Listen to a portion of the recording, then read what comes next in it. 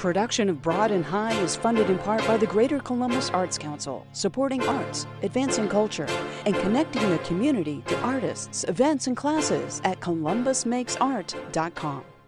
And by the Ohio Arts Council, a state agency that funds and supports quality arts experiences.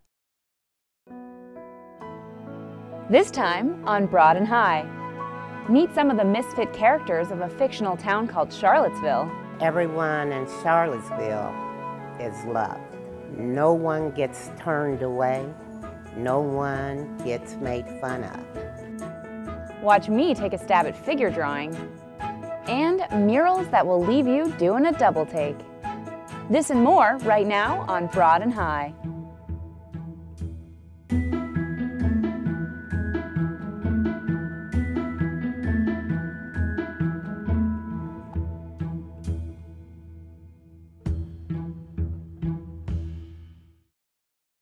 Welcome to Broad and High. I'm your host, Kate Manecke.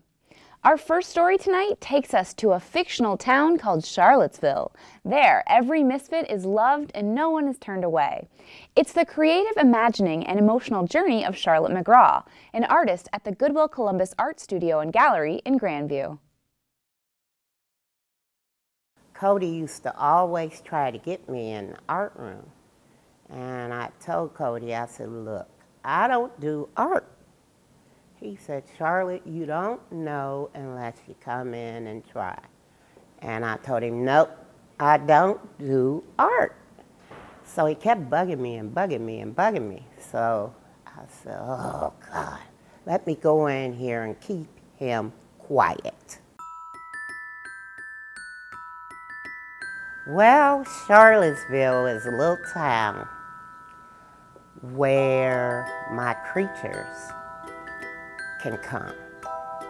And they're not looked at like they have a disease.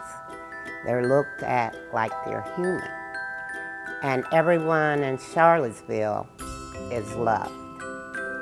No one gets turned away. No one gets made fun of. We in Charlottesville love each other.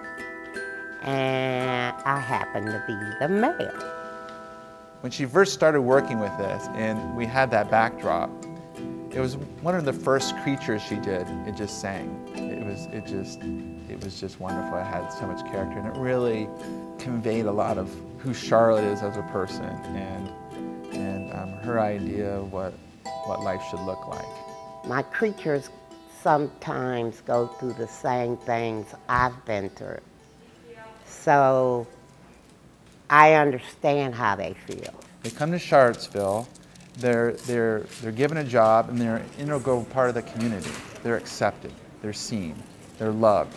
Generally, I do collaging, painting, some drawing. I mean, a lot of her images there's a certain sweetness about them, but some of them are a little intimidating. Crazy. Because they look at my art and they're like, where does your mind go? You know, and I said, I have my own little world, you know. And they say, what makes you do creatures? I said, because I love it. I said, they're my own people. I was in an institution, and I went there when I was 16 years old, and I didn't get out till I was about 27, 28 years old. And it's for people that have physical and mental disabilities. But it was a rough go.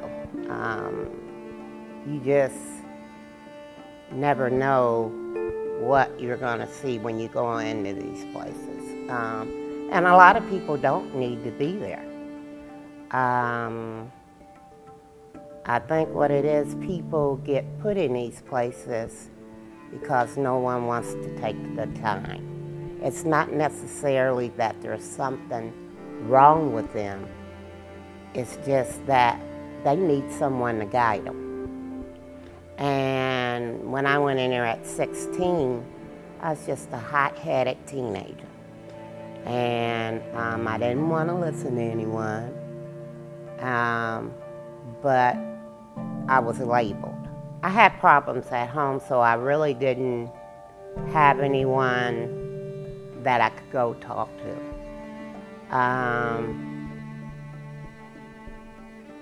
Missing a lot of love from home.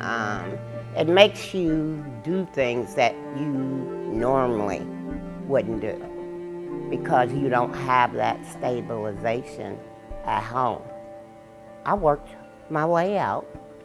I showed them that I could succeed in society and that I was not incapable of taking care of myself.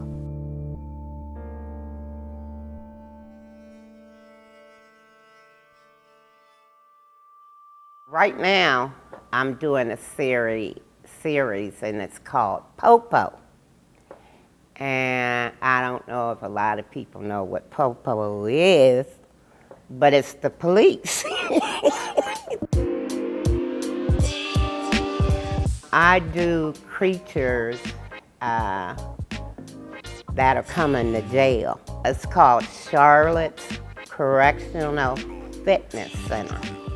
Once they leave my jail, they have lost a lot of weight. And they go tell their friends, if you want to lose weight, you know, go to Charlotte's Fitness Center. You'll lose some weight going there. So it's basically, you come to my jail, I'm going to work you. And you're not going to get a lot to eat. Okay, so we're going to have the Popo, we're going to have the sign there. Mm-hmm. Okay. If it wasn't for Debbie and Kate and Cody, this wouldn't be happening. So I appreciate all of them. Everybody that's in here, and like I said before, the family. You know, we all look out for each other, so it makes it worthwhile. Oh, yeah. There you go. I do booby scarves. And it has some creatures on it, some medium boobies, some big boobies, some sagging boobies. I heard someone back there just cracking up laughing. And Cody said, Charlotte, this lady just came in here and bought one of your booby scarves. So he said, she's going back to work and tell everybody that they need to come and check out one of your booby scarves. Yeah, these are one of my booby scarves. I love that it says smile. Yeah. Smile, you're on booby camera.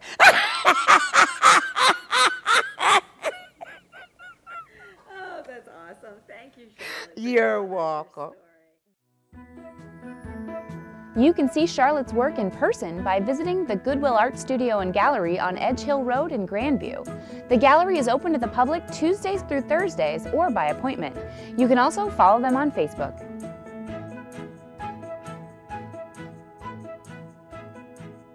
I recently got a chance to try my hand at figure drawing at the Rife Gallery. Mary Jane Ward was a patient instructor, and while I have a really long way to go, she helped give me some basic tips on how best to even start.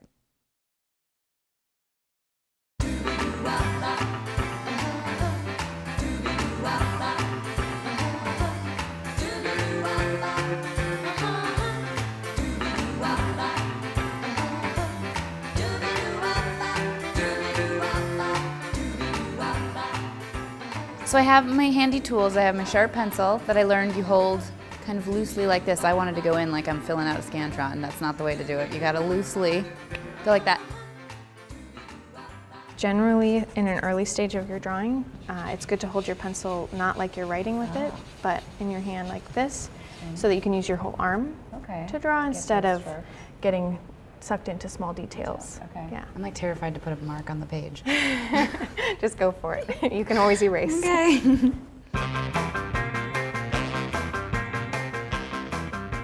Overall, I would reinforce straight lines as you're sketching in the early stages. Okay. Because they're kind of easier to see what's wrong than a curve. So if you can use your pencil, hold it out, keep your arms straight whenever you're measuring or comparing angles, and stand exactly where you're standing for your drawing. So then you can compare here to here. And really, your angle looks pretty good. I'm seeing this looks great. She looks one-legged. I'll have to fix that.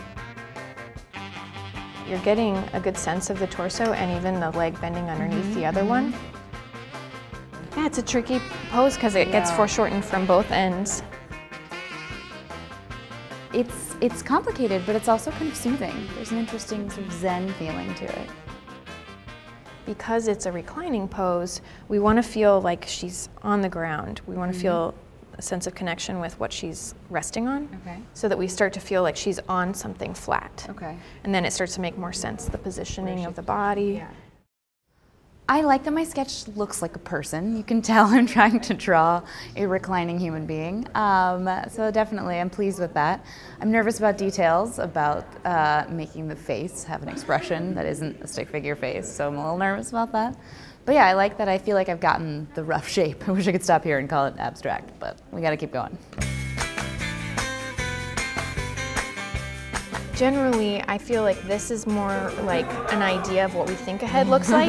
Kind of like if you were to draw an eye and you're thinking it just looks like this. But especially from this perspective, it's gonna look totally different. So just starting with the geometric shape will help kind of get rid of that first assumption of what the head is supposed to look like. So was this your first drawing class? Very first drawing class. I'm very impressed. Really? Yes. Oh, that's exciting. Yeah, this is an awesome start. The figure is really hard to start with because as you found out, there's a lot of elements to negotiate. I think that you would feel very encouraged if you had a simpler subject. Figure drawing is not easy. I didn't expect it to be, but it was definitely challenging. It's helpful to have someone really talented walking you through it. That is definitely a bonus. But what I think is great about it is it's something you can do at home. You can do on your own. You don't need a lot of equipment, and you can just kind of start doing it. And the more you do it, the better you're going to get. I learned that just even here in the 2 hours I took the class. I felt like I got a little bit better. So my drawing looked like a person. That made me happy, and it was a lot of fun. My mom better put this on her fridge because it's amazing.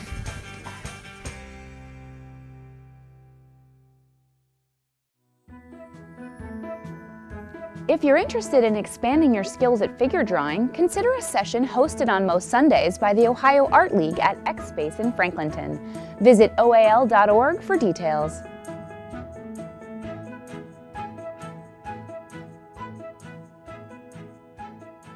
The history of murals dates pretty much back to cave paintings, and they have dramatic impact on the folks who move past them every day.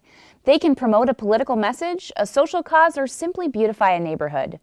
Many murals challenge us to think about an ordinary wall very differently, and good ones sometimes even have us doing a double take. My art is unique because it comes from me. It's a personal endeavor. It's a personal way to self-express. It speaks a language that kind of overrides any social, economic, racial, educational barrier. It enables you to integrate your mind, your body, and your spirit together in one activity. I'm Suzanne Elizabeth Sellers, and I'm an artist.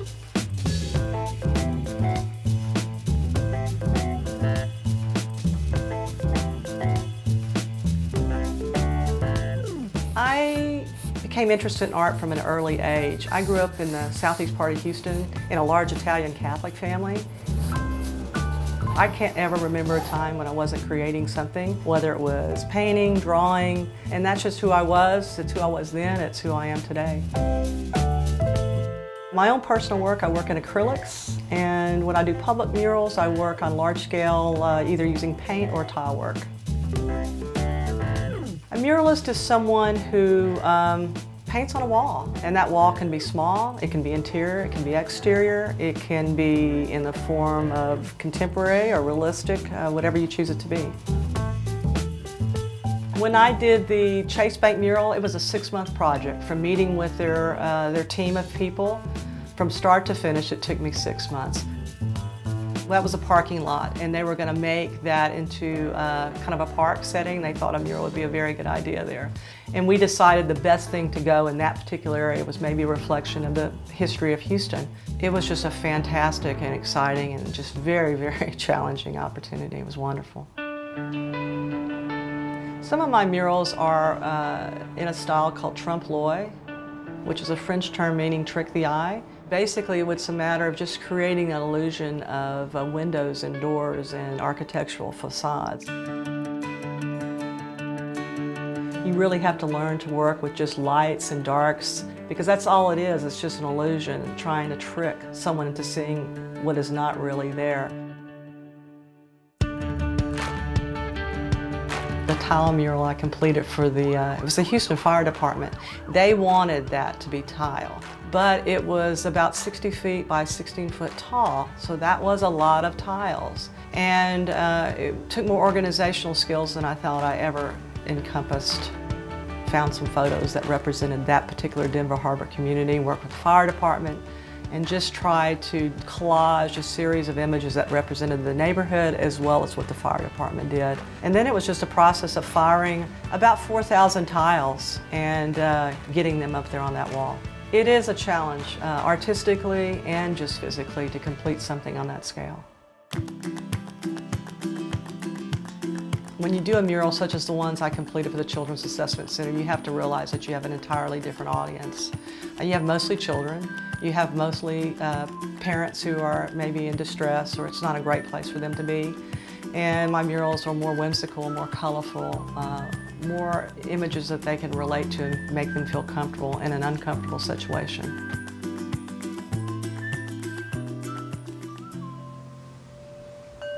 When I'm doing a small scale work, what I do is I go out and I just search for maybe an inspiration. I may put it on the computer and edit it and just find the perfect way that I want to see it. Then I come to the canvas and begin to draw it out, usually with charcoal, and kind of loosely block it in maybe with color. And that's when I start to fragment it. And then it slowly begins to focus and to take shape. My environment inspires my designs. I just look at everything that I see. The way the sunlight hits the trunk of a tree, or if I'm going downtown, I love the way the light may play against the buildings, or I say on a construction worker's helmet. Every artist brings something unique to their own artist because they take from their own experiences, their travels, their location, their history. As an artist, I've evolved into becoming more willing to take risks. I'm bolder, I'm brighter, I'm more confident, and I think that shows in my work.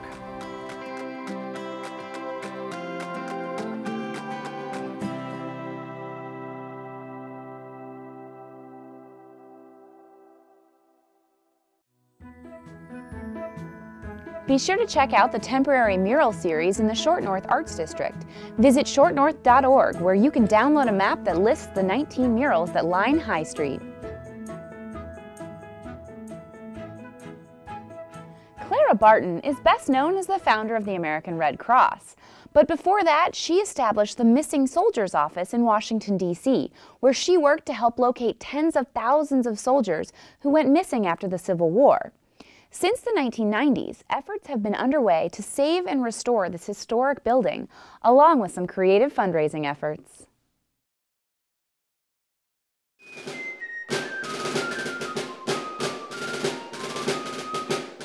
During the Civil War, Clara Barton became known as the Angel of the Battlefield. Not only was she a nurse, educator, and humanitarian, she was also a feminist long before it was fashionable. Clara Barton is one of the most famous American women around the world. She's known for founding the American Red Cross. At a time when women were not allowed to do things, at a time when society said that women shouldn't do things, Clara Barton said no. She lived here all through the war, so this is the place where she collected medical supplies to go to places like Antietam. The space that we're sitting in today was actually called the Missing Soldiers Office. People would write to her asking, do you know what happened to my relative, my son, my brother, my husband? And she would actually respond with her staff to over 60,000 pieces of correspondence through this office to help identify the whereabouts of over 21,000 men. This building was in such bad shape, and there was really no history associated with it, that they sent in a carpenter to look around and make sure it was safe to tear down. And when he was literally right behind me in the next room over, he kind of felt something. He felt maybe a tap on the shoulder, or he finds it hard to describe even today.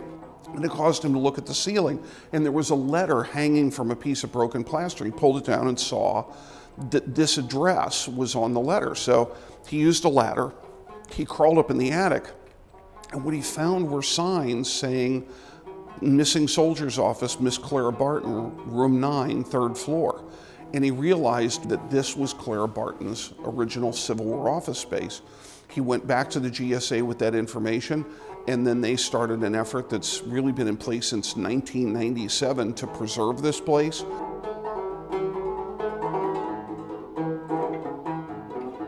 The Clara Barton sessions were actually the idea of a gentleman named Johnny Grave. And Johnny came to us and heard the acoustics in this room and was kind of taken by the sound, but also by the history of the place.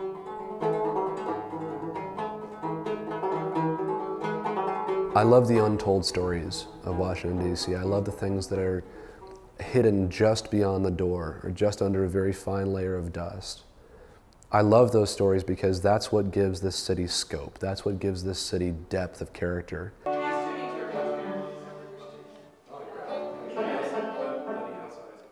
Johnny decided to enlist the help of fellow musicians to raise money to fully restore the building that served as both home and office to this extraordinary woman.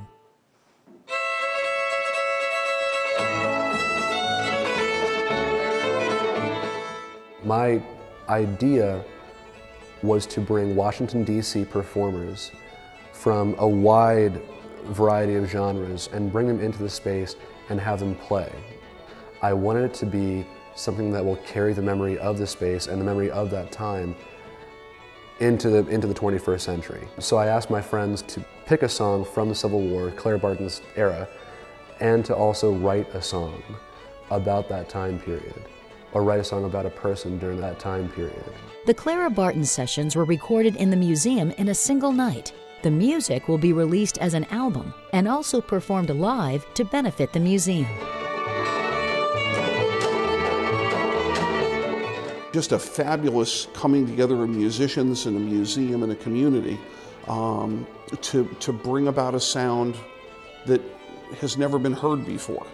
A sound that was inspired by and literally shaped by a historic space, but then was inspired by her legacy and a modern tradition right here in Washington. We were impressed and enamored with the way that our instruments, that our songs sounded in this room. The songs that we handpicked from the Civil War and the songs that we all wrote together were bouncing off the very walls that Clara Barton worked in.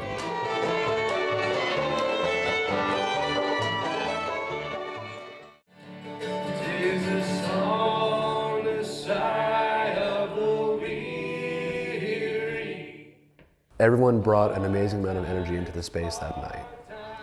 Everyone had a story to tell. Everyone had a song to play. It was a truly beautiful experience. Oh, hard times come again. I hope people can take these songs and take them with them wherever they go. Learn them, share them, tell those stories. By doing that, Clara Barton's work, her memory, the memory of this space, and all of the correspondence that came through this space, in a way, lives forever. We want to make this a place where music and art and photography and history and public conversation about modern topics that have a historical base all come together.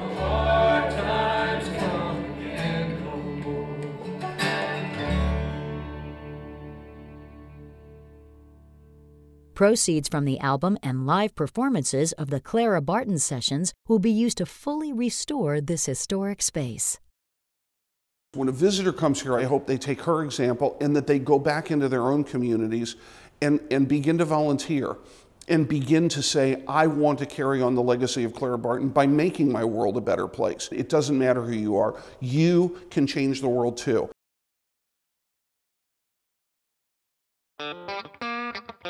That's our show. You can watch all of today's stories at WOSU.org and be sure to follow us on Facebook, Twitter, and Instagram. We're closing the show with the sounds of the Columbus-based Americana band known as the Boondogglers. Thanks for watching. Be sure to join us back here next week on Broad and High. Gotta tear down, load up, set up, go nuts, haven't even played a single note.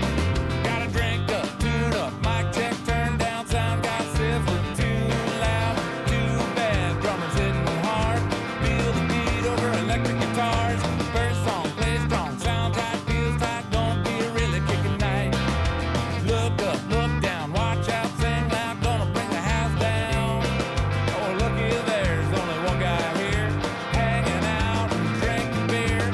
Hey man, call your friends, doorman, let 'em in, I guess we're playing both. Production of Broad and High is funded in part by the Greater Columbus Arts Council, supporting arts, advancing culture, and connecting the community to artists, events, and classes at columbusmakesart.com. And by the Ohio Arts Council, a state agency that funds and supports quality arts experiences.